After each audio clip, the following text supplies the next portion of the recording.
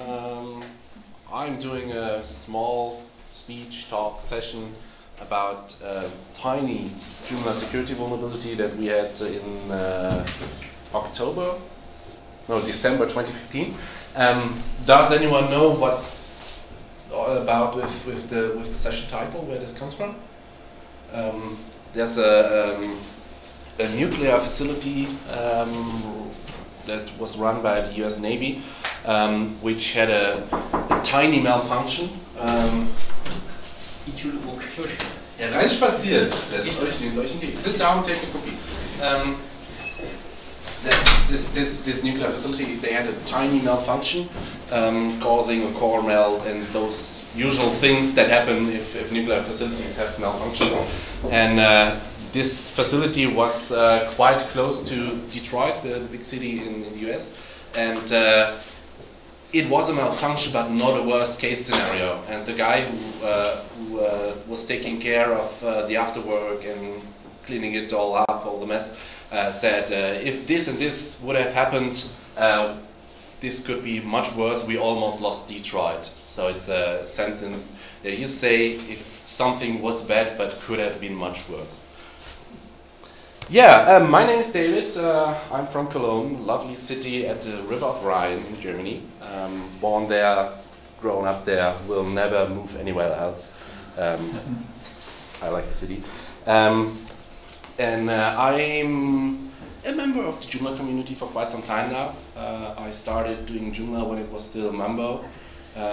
This is me, myself and I in the Joomla World Conference 2012, I think, in San Jose, San Francisco.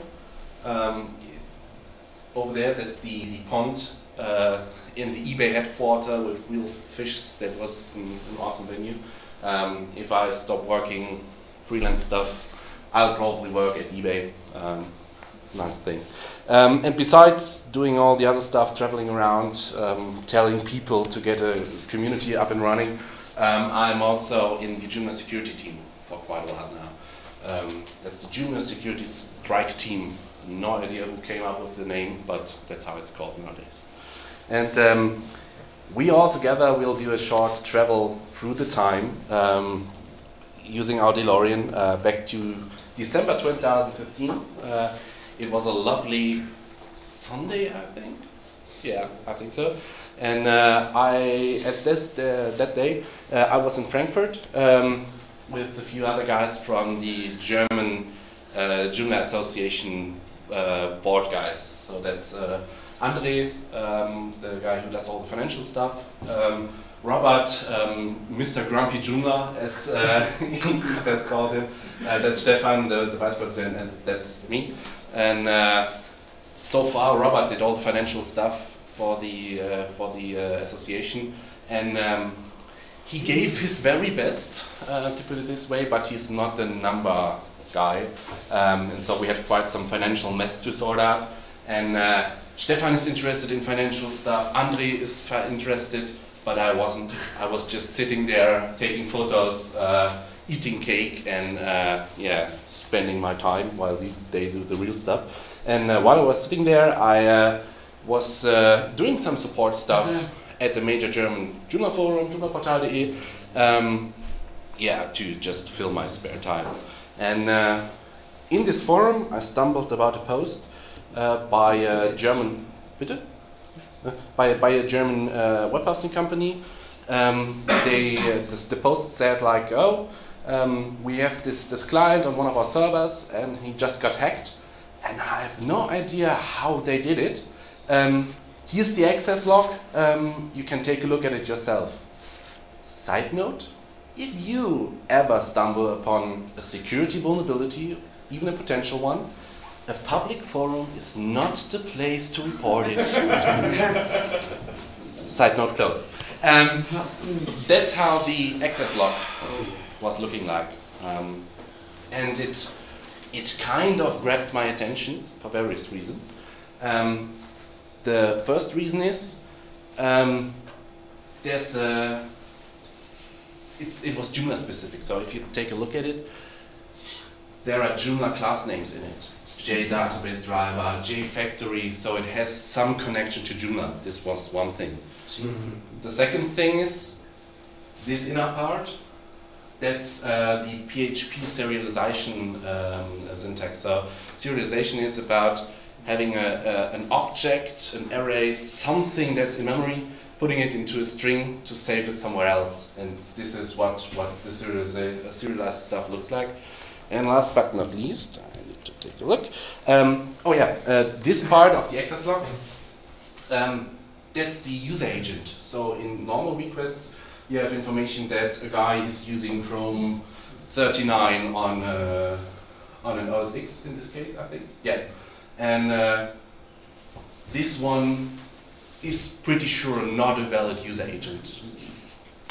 At least I thought so. And so what I did, I asked the web host first to delete his post in the public forum, and afterwards if he could create a copy of this hacked site or give me access to it so I can take a deeper look. And of course he did.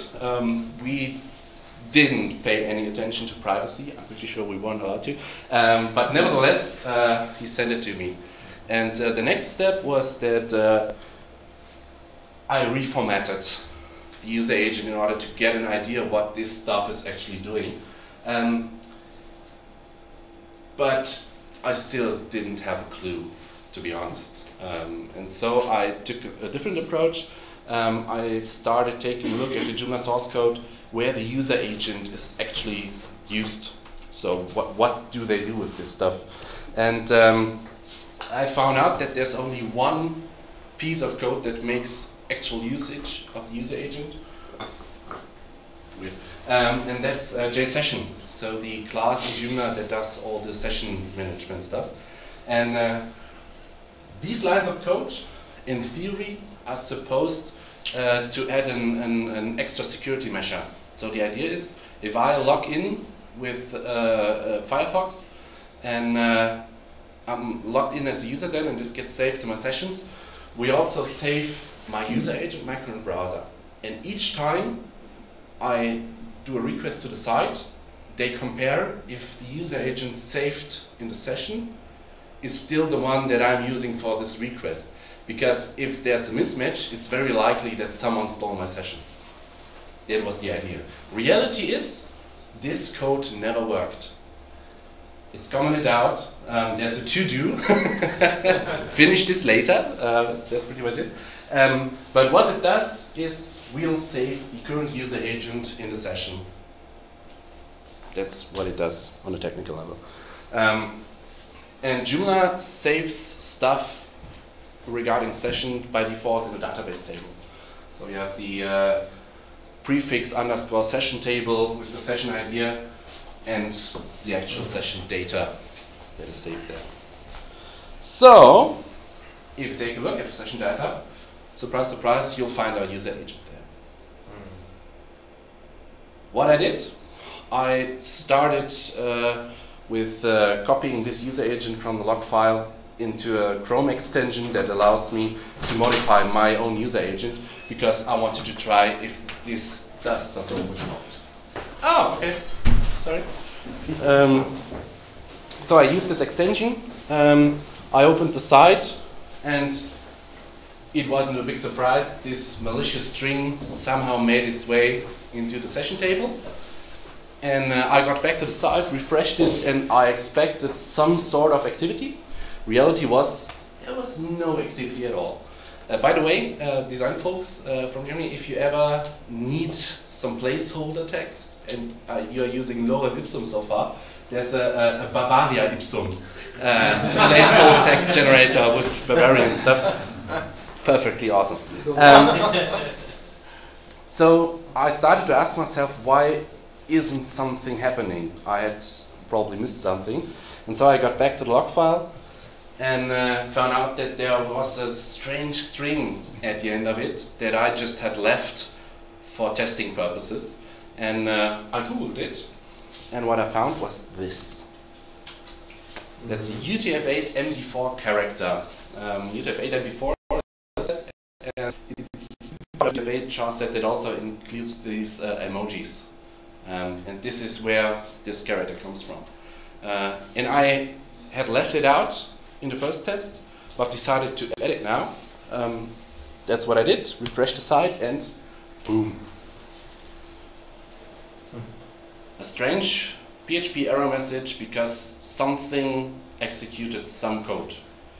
That's not what you want to have on your site. And I took a look at the database table, and I found out that the session data gets truncated. It stops at the very point where this UTF-8 and before character was. That's because of a MySQL feature, quirk, bug. One can argue about what it is, but in MySQL versions earlier than 5.5.3, if you have a UTF-8 and before character and insert it into a table, the string gets truncated there. So our foo bar turns into foo. There is a warning, but you'll explicitly need to ask for it, and the default behavior is just truncated, and that's it.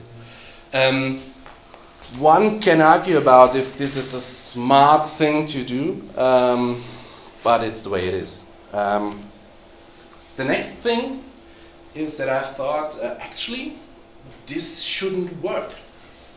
Because, you remember, it's serialized session data. So in serialized data in PHP, you have an integer number telling that the data inside has a specific length.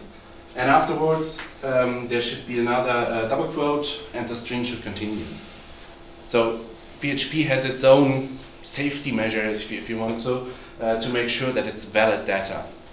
And if we just truncate the string somewhere, it's invalid, and it's supposed to tell this to us and start a new session, start over, and not use invalid data.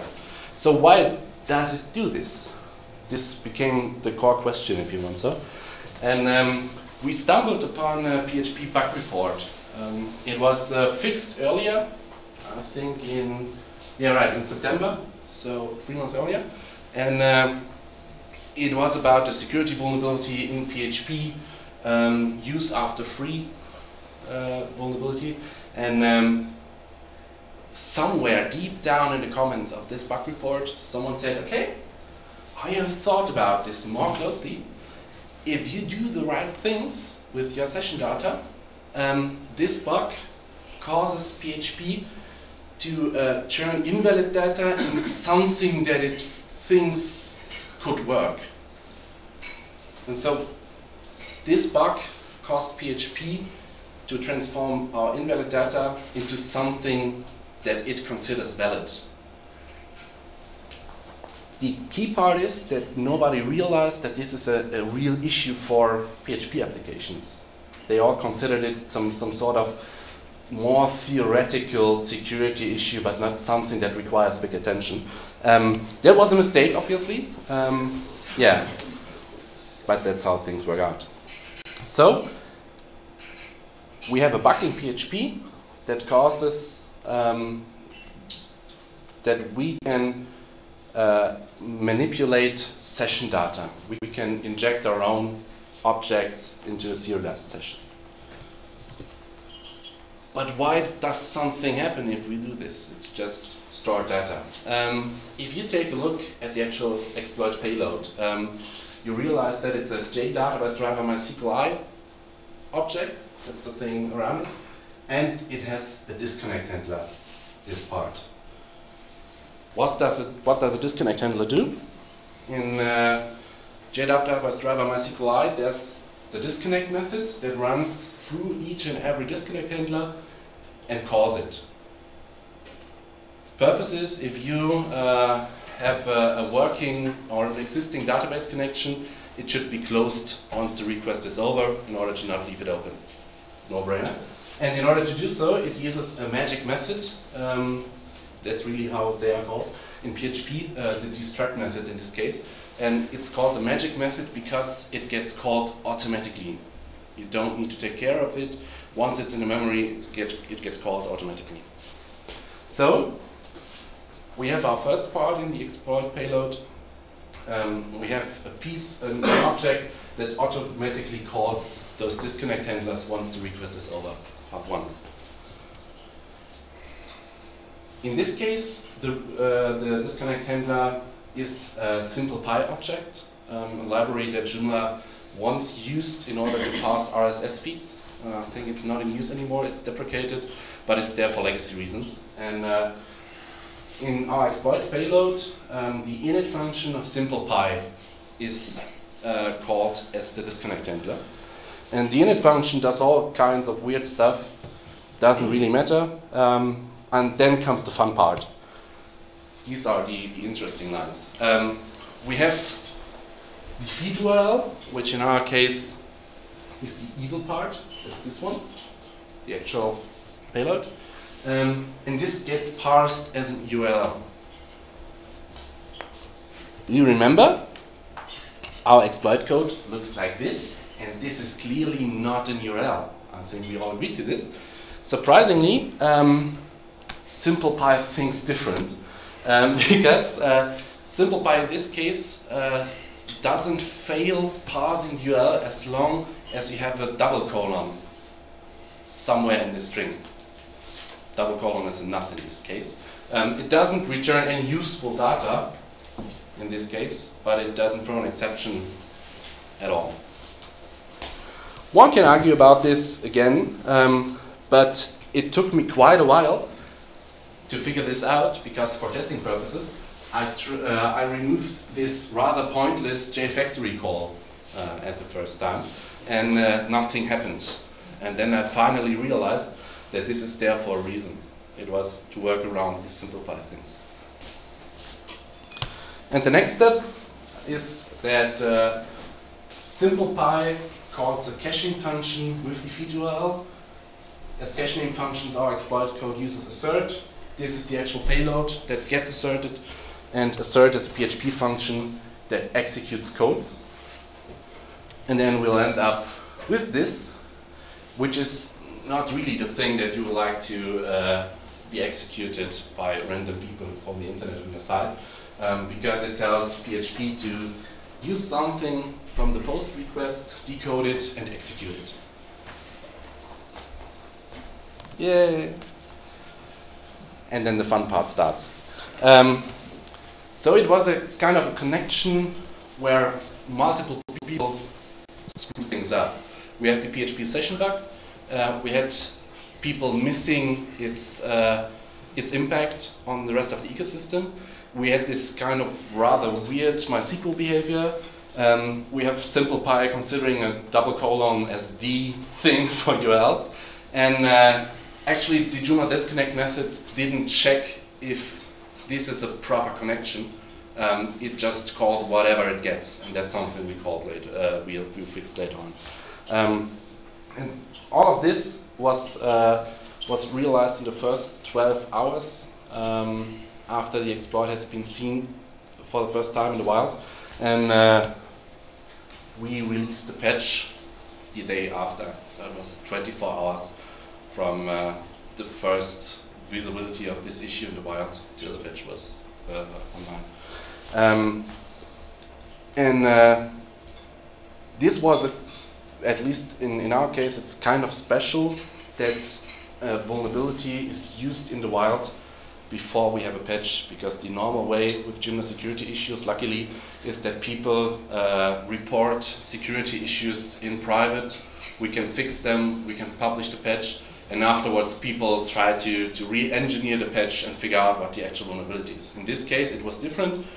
People were actually being attacked while we were still developing the patch, and we also knew that it was pretty critical that this gets patched on each and every site as soon as possible. And you, the users, are pretty slow when it comes to patching.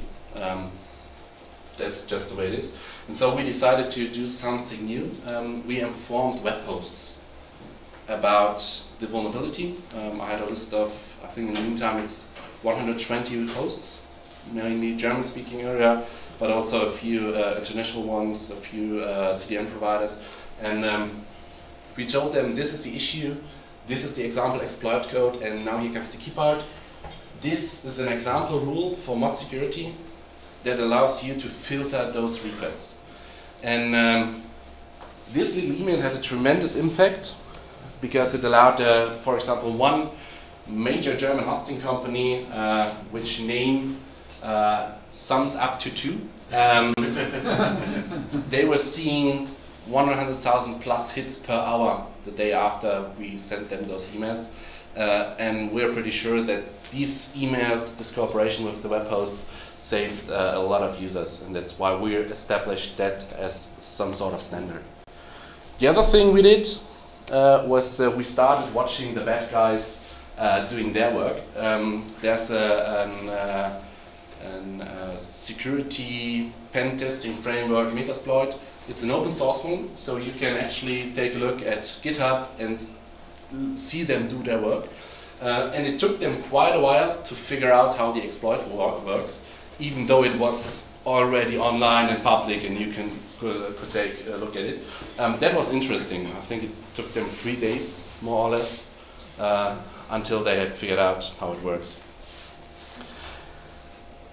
This was the first half of the issue, because after doing some more close investigation on how this all worked, we realized that this would potentially impact each and every situation where user-generated data gets saved into a session, regardless if it's via the user agent, via something else. If it's user-generated and it gets saved into the session, we are screwed.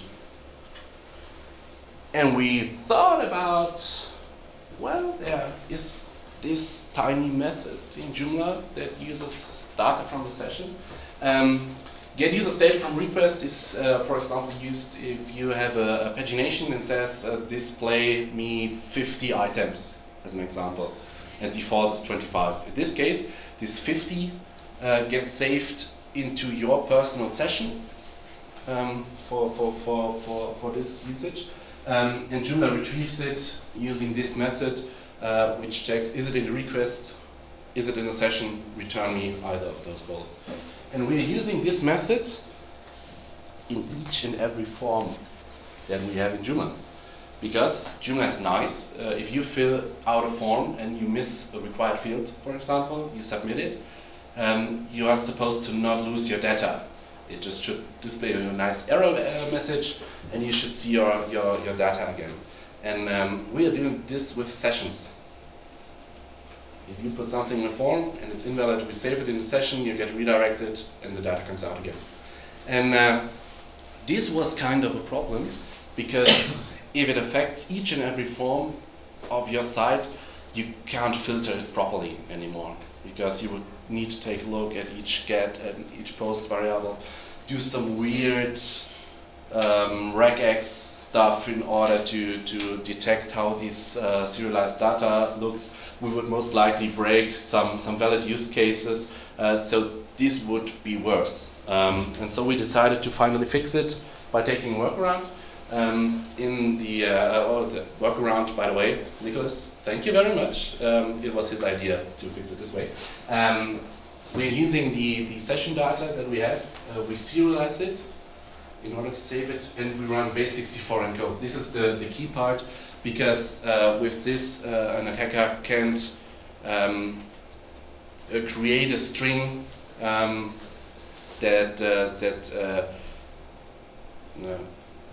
he can't create a string, for example, with a UTF-8 MP4 character anymore, because this gets converted and then the whole exploit doesn't work anymore. So base64 encode is the key. And we published the patch, and we were kind of scared, because we expected to see new exploits using the form method pretty soon. And actually, it took them quite a while to figure this out. The first exploit I've seen was in August this year. And that's the typical way how they look. You do a GET request in order to retrieve the form. You do a POST containing the invalid data. You get redirected. The stuff gets read from the session, it's executed, and then you're in and can use the installer. That's how this typically looks. Lessons learned. in this case. Geschwindigkeit, so for the English guys, speed, is the key in those cases. We learned that if you publish a patch as a major project, your users have approximately 8 to 10 hours to patch, because afterwards the first attack wave kicks in and you're hacked. If you patch the other day, it's too late. We also realized that the creativity of the attackers has two sides, if you want so. They are the actual attack, the exploit, is something that requires tremendous amounts of creativity. I still think that this is one of the rather beautiful exploits that we have seen in the Joomla security spare. And on the other hand, the guys who come after the first guy lack some creativity, because, for example, till the present day, each and every exploit code uses __ test.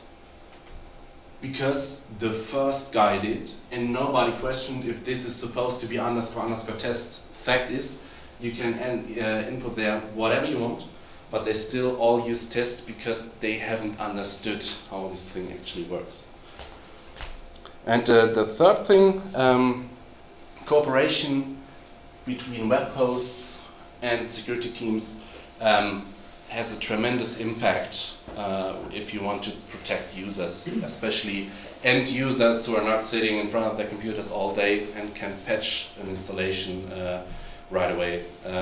So that's something that we are working on right now. There's a project funded by a German ministry, I think for economy. Yeah, the economy ministry.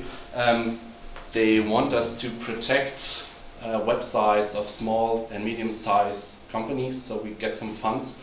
And what I did with Joomla and a few web hosts should now be scaled to a larger project with more web hosts and also more CMS attending. So having some sort of inter-CMS security task force that informs hosts of serious issues. Yeah, so this could have been a lot worse. If the guys would have found out the form stuff earlier, this would have been a lot worse. Yeah, what else? I'm a bit ahead of schedule. What about the 347? Because it was... Yeah, in 347 we did this stuff with transforming session data into something that isn't vulnerable anymore.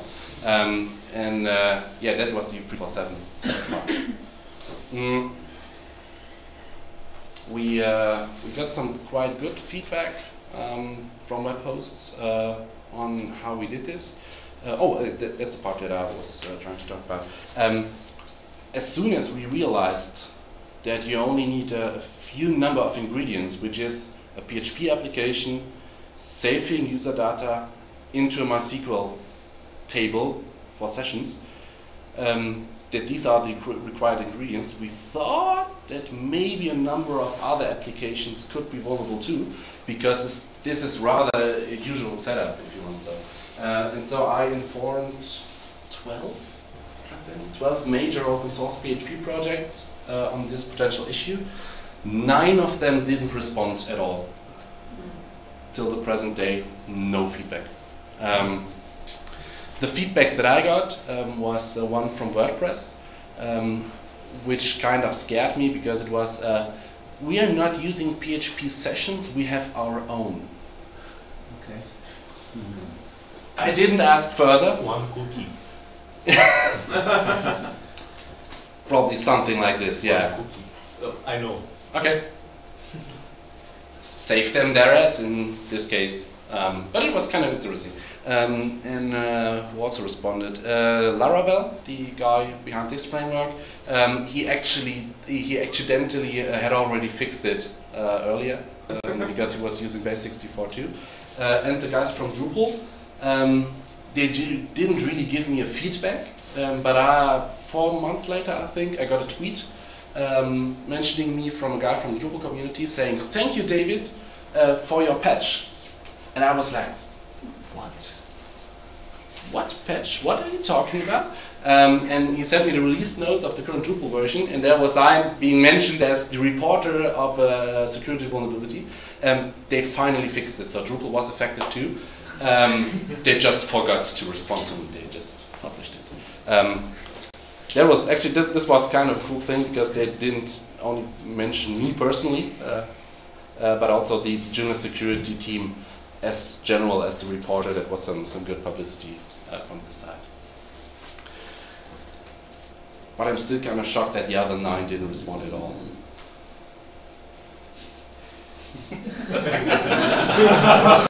You are kind of shocked. Yeah, any other questions regarding, yeah, Peter? How can providers get on your list so they will be notified and get the mod security fixes? Send an email to security@joomla.org or email me personally. Right now, to this large-scale project,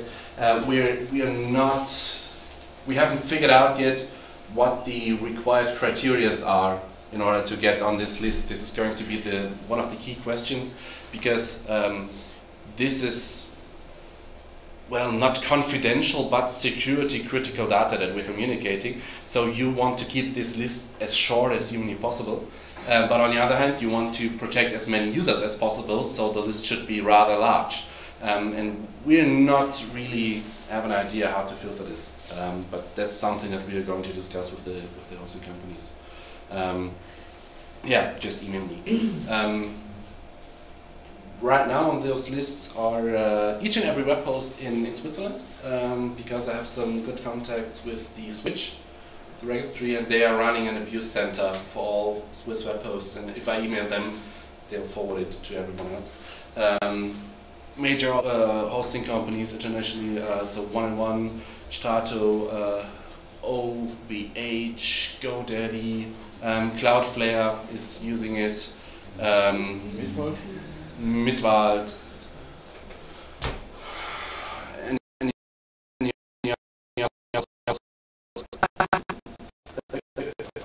Goneo, they both get it. So they are in my list, but surprisingly they don't apply it. I haven't found out why. Yeah, but that's the case. They get my email, but they don't apply it. And that's actually, this has a significant impact. You can see it in support forums and in Facebook groups.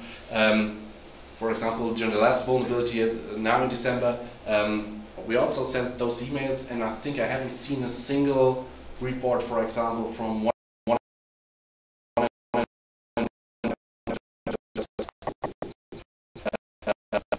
from other hosts. You see loads and loads of reports. It's kind of interesting. Any other questions? How about the current number of security issues you're working on? Your different information in the community. Just a few. Just a few. Well, we can add some additional rumors.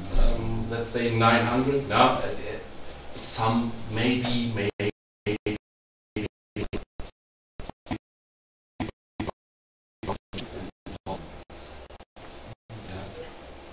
We kind of rebooted the security team a few weeks ago.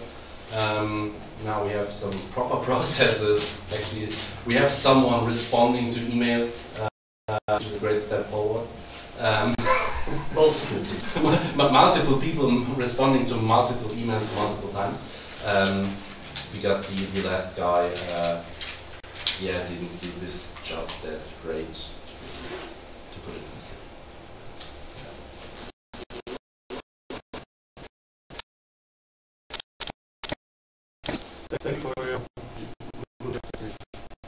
You're welcome.